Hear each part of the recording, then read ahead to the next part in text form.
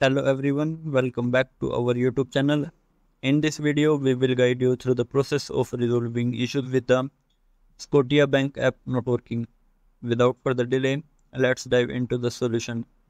First solution to fix this problem is disable and enable your internet connection.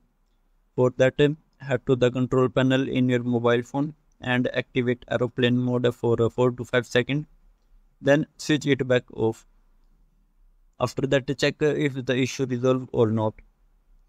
Second solution to fix this problem is force close and restart Scotiabank app.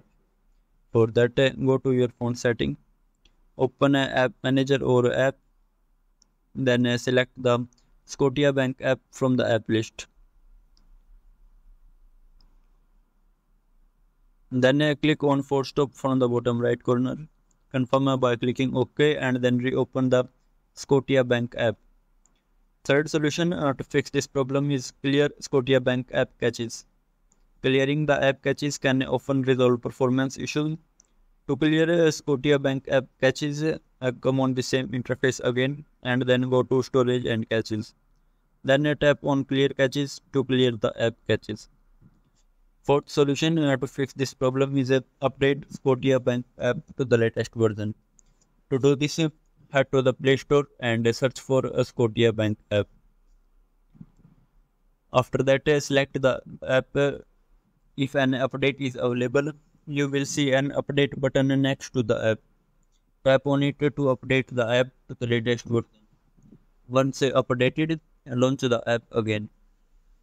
Fifth solution to fix this problem is uninstall and reinstall the Scotiabank app. If the problem persists, uninstall the Scotiabank app by going to Play Store, searching for the app and then selecting uninstall. Once uninstalled, reinstall the app by clicking on the install button. If none of the above methods work, the issue may be Scotiabank app server is down. In such cases, you may need to wait for some time and try again later.